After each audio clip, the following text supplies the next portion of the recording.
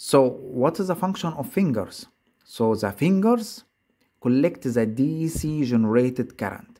DC current, which is the electrons. You can see that we have large number of free electrons. So how can we collect this? We collect them using the fingers. It collects all of the negative electrons, free electrons generated by the sunlight, and it delivers them to the bus bar. Okay, it delivers them to the bus bars. Okay, then we will have the bus bar itself, which have large number of electrons, will be connected with other bus bars to increase the total output voltage of the panel. So we find that each one cell, each block of this one has a voltage generates a voltage between 0.5 and 0.9 volt. So when we connect these panels in these cells in series, we will be able to increase the total voltage. And the cells are connected in parallel to increase the total current. So how can we achieve this? By using something which is called the tap wires and bus wires. So if you look at here, we have one cell here, another cell, another cell. You can see we have this bus bar and another bus bar, another bus bar. Now you can see this one and this one and this one. Now this one generates, let's say, 0.5 volt. And this one generates 0.5 volt. And this one generates 0.5 volt. So when we connect them together like this, you will find that the total voltage, since they are in series, will be 1.5 volt. So we increased the total voltage by connecting them together in series. Okay. So how can we achieve this? By using the tap wires. You can see this wire that connects between these two cells. This wire is called the tap wire. Okay, this wire. Okay, tap wire, another tap wire connects the cells together. Okay. Now, as you can see here, so the tap wire can be added manually or automatically to the solar cell busbar, which connects the individual cells in series with a low series resistance. Okay. Now, what is the function of bus wire? So we have here this bus wire, as this is the tap wire, and this large bus bar. You can see it connects the cells in parallel. Now, how is this happening? If you look at here, you will find that this one have a current, let's say 0.5 ampere. And this cell also provides 0.5 ampere. This one 0.5 ampere. Okay, so this bus bar connects all of this parallel, which means that the total current inside the bus bar, I, from the nodal analysis, it will be 1.5 ampere. So the clusters of tap wires strings are connected in parallel by using the bus wires, okay, which delivers the cumulative current from all the cell to the PV junction box. Remember that the PV junction box is the final two terminals, the final positive and the final negative of the PV panel itself. Don't worry, we will see this in the next lessons. Okay. So what you will learn from here, you will learn that bus bars are connected in series to increase the total cell voltage. We connect them in parallel to increase the total current. Okay. Now the bus connected in parallel by using bus wires, connected in series by using tap wire. Now we have also different types of bus bars. So if you look at this panel, for example, you will find that 1, 2, and 3 bus bars. However, you will find another panel 1, 2, 3, 4, 5. 5 lines or 5 bus bars. So what is the difference? You will find that we have 2 bus bar, 3 bus bar, 4 bus bar, 5 bus bar. Different configurations for PV panel. Which one is the best? So first, the 3 busbar, it is the most common solar cell design, or the most common solar cell design involves the 3 bars, uses the 3 bars printed onto the cell. Also, we have the 5 busbar, which is the trend, the leading trend. And you will find that the higher the number of busbars, the better. Now, why is this? Because the high number of busbars reduces the distance between the busbars, which reduces the internal resistance loss. You can see that electrons would like to travel and go to this one, travel and go to the other one. However, if we look at here, we have a smaller distance. Here we have a very small distance. So smaller distance or smaller finger, it means that we will have a smaller internal resistance, which means that according to Ohm's law, we will have larger amount of current. So the higher number of busbars, it reduces the finger length, which means the finger resistance will be reduced. So additional busbars create lower resistance between cells. You can see here more busbars, or you can think about it that more parallel branches means the total resistance is lower. Okay, or you can think about it like very small distance, and here we have large distance. Okay, so if this resistance is R, let's say for example R over 5, smaller resistance, smaller electrical losses. So as you can see, according to Ohm's law, that as the resistance goes down, the current will go up for the same voltage, which means that the total power generated from the panel will increase because power equal to VI.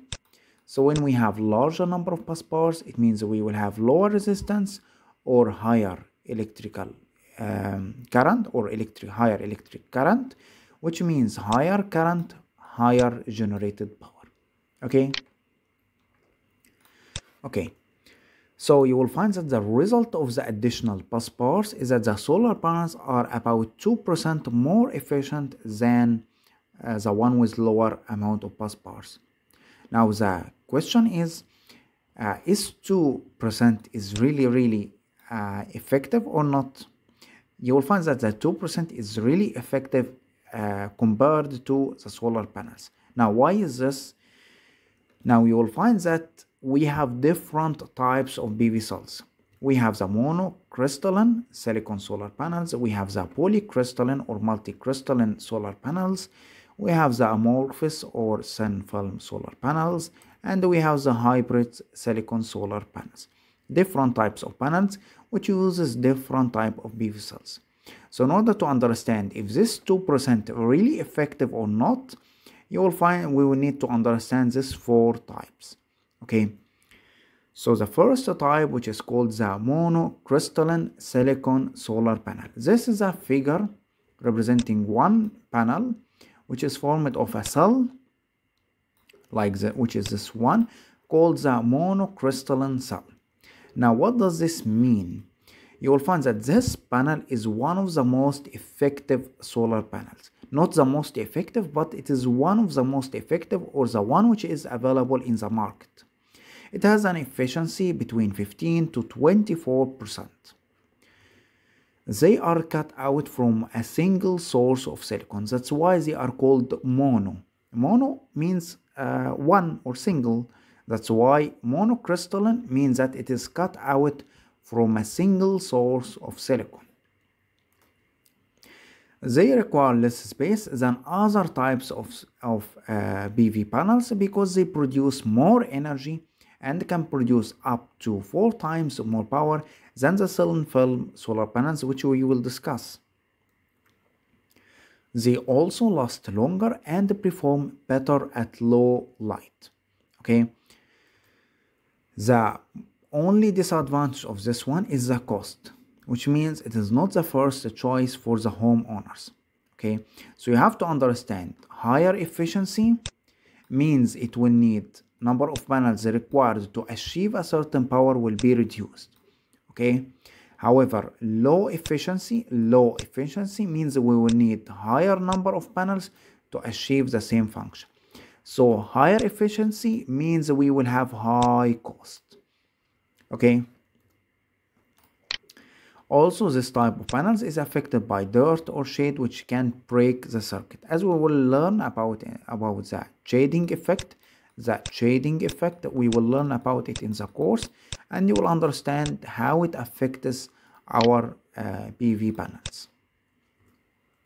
The second type is called the polycrystalline or multicrystalline solar panels. You can see this is a multicrystalline panel. You can see it's really dirty type of solar panels. You can see, not like this one. If you look at this one, really clean and beautiful solar panel. Compared to this one, you can find very random panel. Okay, why is this? Because you will find that it has a low efficiency between 13 to 16%. And polycrystalline are often seen as a better economic choice because they are much cheaper than the monocrystalline.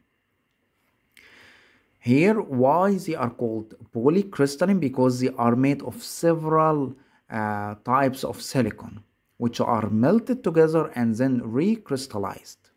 Okay. However, the monocrystalline is formed of a single type of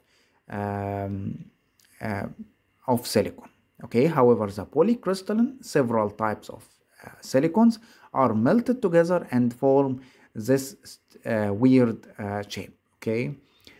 The only problem of polycrystalline, it has lower efficiency, which means that we will need large number of panels to achieve the same function. So here is a small comparison between the monocrystalline and the polycrystalline. Okay, so this is a polycrystalline and this is a monocrystalline. Okay. Now another type, which is called the amorphous or the thin film solar panels, which is this one. Okay, this is called the thin film, and it can be installed in areas in which the space does not really matter. So it has an efficiency of 7%, very low efficiency. And it is considered as the least efficient on the market, but they are the cheapest option.